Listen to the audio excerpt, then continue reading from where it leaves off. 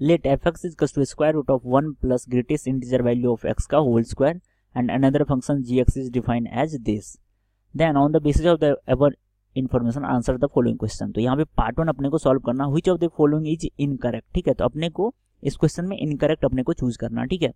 Incorrect choose करना है। तो ऑप्शन ए अगर अपन देखें तो ऑप्शन ए क्या बोल रहा है कि फॉर एनी आर्बिट्री इंटीजर आई, ठीक है, फॉर एनी आर्बिट्री इंटीजर आई क्या गिवन है यहाँ पे F of I is to F of minus I minus 1, ठीक है। तो कोई भी आर्बिट्री इंटीजर लेट से अपन कंसिडर कर लेते हैं, तो आई इंटीजर की वैल्यू लेट से मैं 2 ले लेता हूँ, तो एफ ऑफ 2 की वैल्यू क्या हो जाएगा यहाँ पे, ये जगह अपने पास स्क्वायर रूट ऑफ ये value 2 plus greatest integer value of 2 का होल स्क्वायर, इन्होंने इंटीजर बोला है लेने को, ठीक है। तो ये क्या लिखा हुआ है, ये लिखा हुआ है square root of 2 plus greatest integer value of 2 क्या आ जाएगा 2 और 2 का होल स्क्वायर क्या आ जाएगा 4, तो ये क्या लिखा हुआ है रूट ऑफ 6। लेट्स से अब मैं यहाँ पे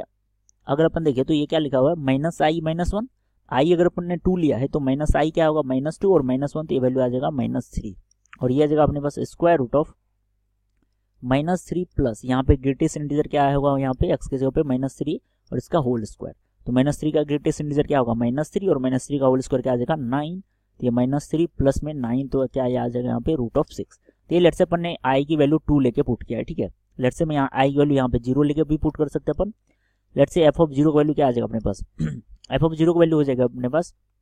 स्क्वायर रूट ऑफ 0 प्लस 0 का होल स्क्वायर, ये बेसिकली किसके इक्वल आ जाएगा रूट 0 के इक्वल मीन्स 0 आ जाएगा। अब इन्होंने बोला कि माइनस आई माइनस 1, ठीक है, माइनस आई माइनस 1 की वैल्यू अगर अपन देखो तो ये क्या आ जाएगा माइनस 1, एफ ऑफ माइनस 1 की वैल्यू देखो तो ये आ जाएगा square root of minus 1 plus में क्या आ जाएगा अपने पास माइनस 1 के ग्रेटेस्ट इंटीजर का होल स्क्वायर, ठीक है। माइनस 1 के ग्रेटेस्ट इंटीजर वैल्यू क्या होगा माइनस 1 और माइनस 1 का होल स्क्वायर क्या आ जाएगा अपने पास प्लस 1, तो ये आ जाएगा प्लस 1 और ये वैल्यू क्या आ जाएगा 0 के इक्वल। ये क्या है ट्रू है, ठीक है, ये तो ट्रू है तो ये अपना आंसर नहीं होगा, ठीक है। स्टेटमेंट ए क्या है ट्रू है, तो मैं यहाँ पे लेट से इसको लिख देता हूँ कि स्टेटमेंट ए क्या है ट्रू है, तो ये अपना आंसर नहीं होगा क्योंकि अपने को इनकरेक्ट चूज करना है। अब इन्होंने बोला कि ऑप्शन बी अगर अपन देखें तो एफ एक्स इज इंजेक्टिव, अगर अपन ऑप्शन ए को ट्रू बोल रहे हैं तो ऑप्शन बी क्या होगा फॉल्स हो जाएगा, क्योंकि अगर अपन देखें एफ ऑफ 2 इज टू क्या आ गया अपने पास फंक्शन एफ ऑफ माइनस 3 और इसकी वैल्यू क्या आ जाएगा रूट ऑफ 6। सिमिलरली अगर अपन देखें तो एफ ऑफ 0 की वैल्यू एफ ऑफ माइनस 1 के इक्वल आ गया विच इज इक्वल्स टू 0, तो ये फंक्शन क्या आ गया यहाँ पे अपन डायरेक्टली देख सकते हैं कि फंक्शन क्या है यहाँ पे मेनी 1 है, ठीक है। तो अगर फंक्शन मेनी 1 है मतलब इंजेक्टिव तो नहीं होगा, इंजेक्टिव क्या होता है 1 1, ठीक है। फंक्शन क्या होगा यहाँ पे मेनी 1, ठीक है, फंक्शन यहाँ पे क्या हो गया मेनी 1 और इन्होंने ऑप्शन में क्या बोल रखा है इंजेक्टिव, तो नॉट इंजेक्टिव, तो ऑप्शन बी तो यहाँ पे आंसर हो जाएगा, ठीक है, क्योंकि ये फॉल्स है और अपने को फॉल्स स्टेटमेंट टिक करना है। अब अपन यहाँ पे ऑप्शन सी चेक करते हैं, इन्होंने ऑप्शन सी में इन्होंने डोमेन पूछा है, ठीक है। एफ एक्स के लिए अपने पास डोमेन पूछा है, एफ एक्स का यहाँ पे एफ एक्स की वन अपने पास square root of greatest integer value of x square, ठीक है, greatest integer value of x square. अब इसकी वैल्यू क्या होनी चाहिए अपने पास x plus greatest integer value of x square, ये क्या होना चाहिए always greater than equals to 0, ये क्या होना चाहिए always greater than equals to 0।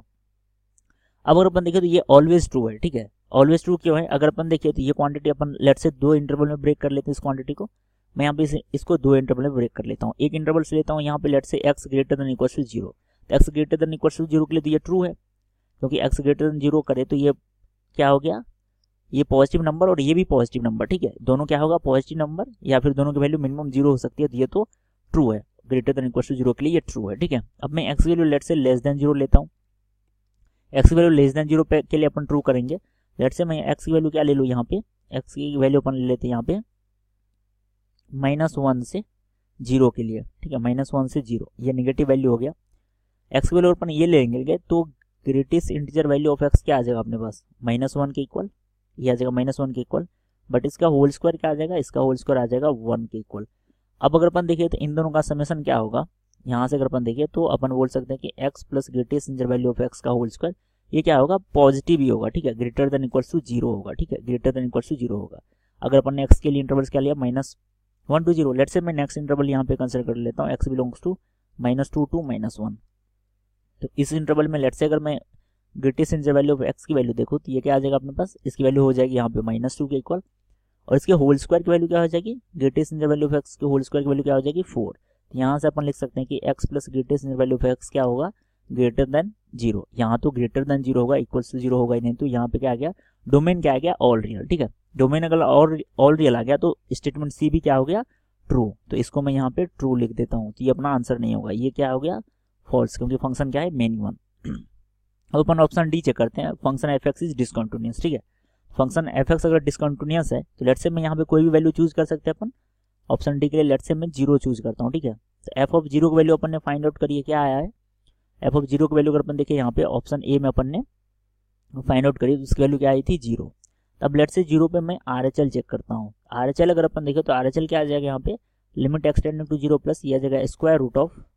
X plus greatest integer value of x का होल स्क्वायर। ये वैल्यू आ जाएगा अपने पास, ये आ जाएगा। इसकी वैल्यू अगर अपन पुट करेंगे तो 0 प्लस पे इसकी वैल्यू क्या हो जाएगी 0 प्लस 0 प्लस पे ग्रेटेस्ट इंटीजर की वैल्यू क्या हो जाएगी 0 और उसका होल स्क्वायर, तो ये वैल्यू आ जाएगा 0 स्क्वायर विच मींस इसकी वैल्यू 0। अब यहाँ पे लेट से LHL की वैल्यू अपन फाइंड आउट करते हैं, तो ये आ जाएगा limit x tending to 0 minus और ये आ जाएगा square root of x plus greatest integer value of x का होल स्क्वायर, तो ये आ जाएगा अपने पास 0 और 0 माइनस पे ग्रेटेस्ट इंटीजर की वैल्यू क्या होती है -1, 0 माइनस पे ग्रेटेस्ट इंटीजर वैल्यू वो क्या होती है -1 का होल स्क्वायर, तो ये वैल्यू क्या आ जाएगा root of 1 which is equal to 1। तो यहाँ से अपन क्या बोल सकते हैं फंक्शन लिमिट की वैल्यू इक्वल नहीं है तो एफ एक्स इज डिसकंटिन्यूअस, ठीक है। एफ एक्स क्या है यहाँ पे डिसकंटिन्यूअस एट एवरी इंटीजर, ठीक है। एफ एक्स क्या है यहाँ पे